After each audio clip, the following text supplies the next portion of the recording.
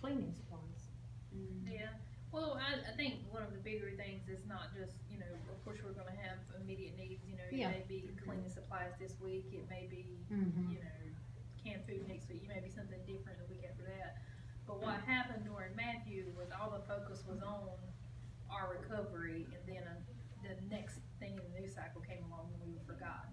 So that recovery is not a 2 week time period. It's not a month. It's going to be years. It's going to take a long time because we haven't recovered from Matthew. Now this has happened. So that would be the biggest thing is to not forget. Like when it fades out of the news and it's not on the news every day, there's still needs. Housing was already a shortage prior to the, and I said rental housing. There was a shortage of rental housing prior to Matthew. So we've utilized everything we had after Matthew, and now there's even more of a shortage.